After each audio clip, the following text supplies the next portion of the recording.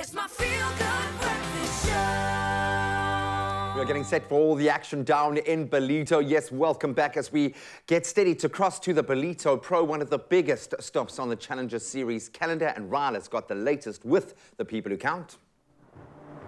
Thank you so much, G-Man. And oh, Mzansi, look at my office for the morning. We're out here at the beautiful Ballito and we're about to talk about this incredible competition. It's the Ballito Pro, and I'm here with the organizer herself. It's Colette Bundy. And Colette, this is incredible. I mean, look at this occasion. Look at the weather. Absolutely fantastic. What can we expect from the competition this week? So there's so much on the go. Other than the surfing, we have a full festival that supports the event.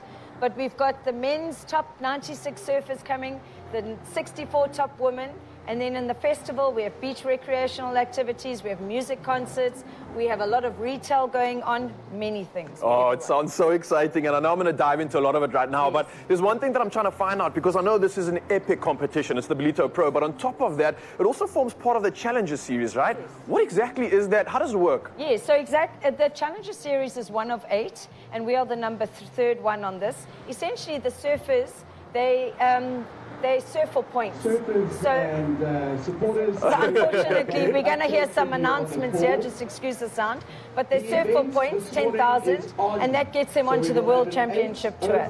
So like I said, we are the third one on one of 8, and we are able to afford the 10,000 points to the surfers. Beautiful. Now, Mzansi, if you're listening to the announcement right now, you'll definitely hear that it looks like the comp is going to be on. It looks like there is going to be some surfing action. So that means, yay, we get to watch some magic, of course. But on top of this also, last year, I believe that the competition didn't have a lot of international representation. This year, however, 15 countries are being represented. How's that boding for the comp? So it's really good for us because, you know, for the comp itself, having the internationals back, but also for the region from an economical point of view, from economics and tourism, it is really great to have people back, internationals back.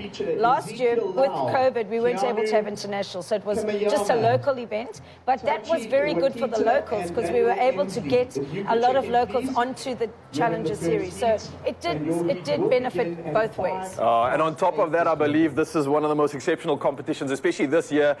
64 women are competing at this event today, or for the entire week. That is incredible for me, especially when it comes to representation for women in the sport. I love it. I'm here for this. How does that bode for this competition as well in terms of the growth that is happening? Yes. Well, it's a huge growth because essentially we historically only had a QS 1000, and that was predominantly just South African surfers. And now with it being on a Challenger Series, we're getting 64 of the top South Africans. Are the top world surfers, but what it is doing, it's leveling the playing fields between the men and the women, and it's giving the women a chance to, in terms of development, to get onto the same level. I absolutely love it. Colette, thank you so much for introducing me to all this magic. I'm going to definitely dive into this a bit deeper. So Mzansi, stand by. We're coming at you live. We've got so much magic to get through. There's some fitness happening. I'm going to chat to some of the former contestants, as well as find out a little bit about the weather that is going on here right now. So I cannot tell you anything other than stay tuned. We'll see you in just a bit, and enjoy this magic.